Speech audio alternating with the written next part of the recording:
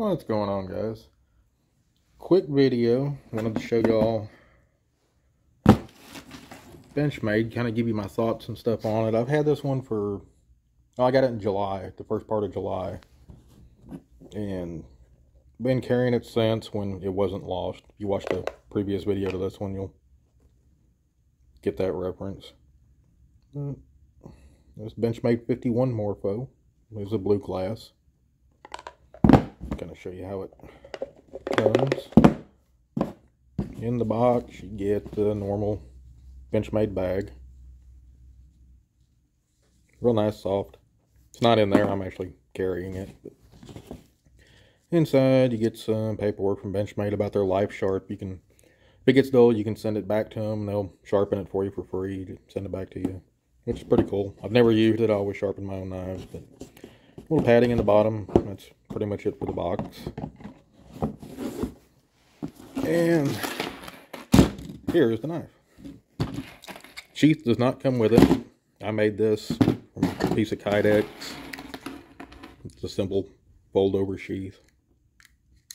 It ain't great, but it works. And on to the knife.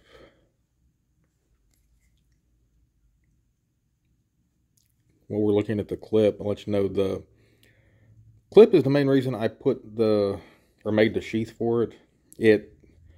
It's got decent tension to it, but I bump into things a lot doing maintenance work, and I actually had it lift out of my pocket when I was moving some stuff in storage, and it came out of my pocket and lost it for a few months, but thankfully it's back. We went back and cleaned out and found it on the floor. But really cool looking knife. It's G10 scales over jeweled titanium liners.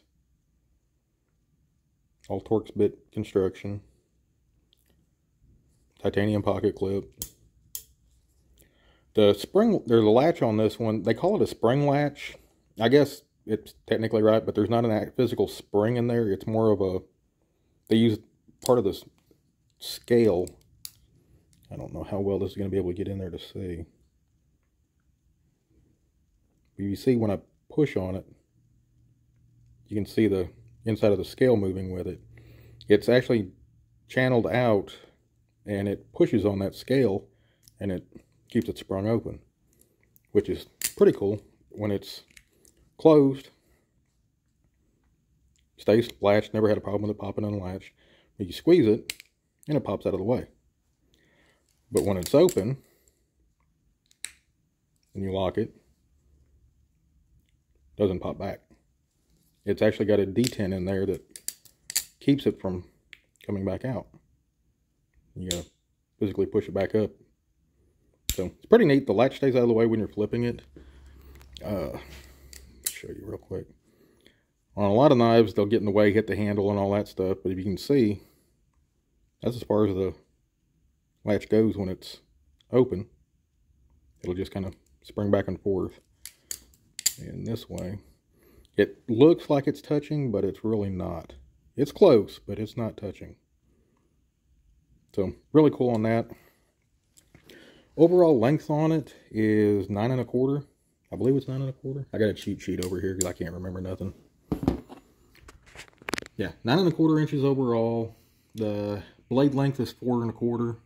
It is D2 steel.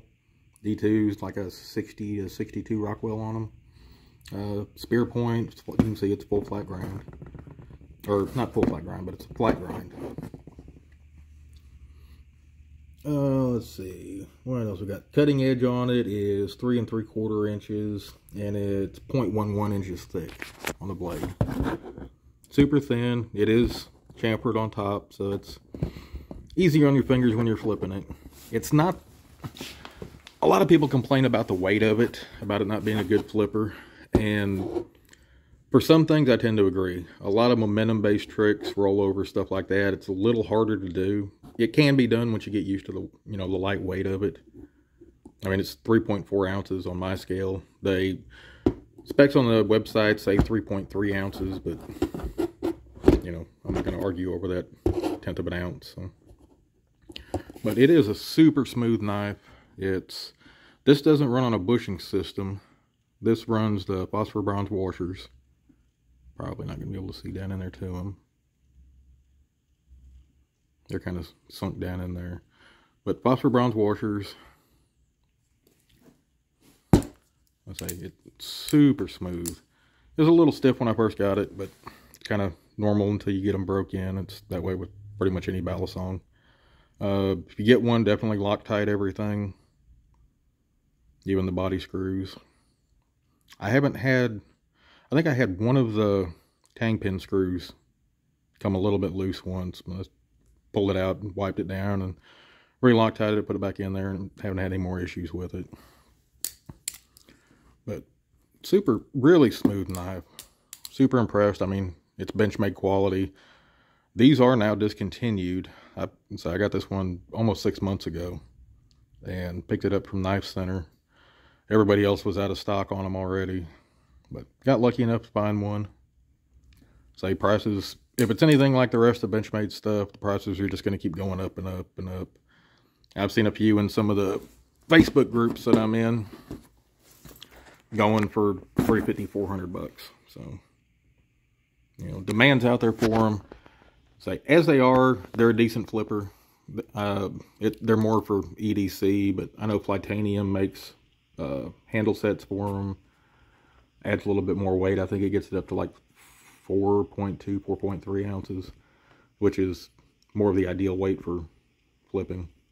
I may pick up a set one of these days for it and just try them out, but I'm enjoying it the way it is. I say I've got other ones when I want to, you know, just do a little flip session, sit down and toss it around for a while. I'm trying to think if there's anything else I can tell you about this thing. I say it's a great EDC knife. I say it weighs next to nothing. There's your D2 blade steel. And of course, USA made. There's your butterfly. But awesome little knife. I think just to stay up here. I'm in the shop at the moment. Can't you tell by the nice high-tech background here? But yeah, I guess that's going to be it for this one. Just wanted to kind of get my opinions on this one after, you know, about 6 months of carrying it and using it, and I enjoy it. It's super smooth. Those bearings wear in really good. Just a little bit of light oiling and good to go. But anyway, guys, that's it for this one. We'll catch you in the next one. Later.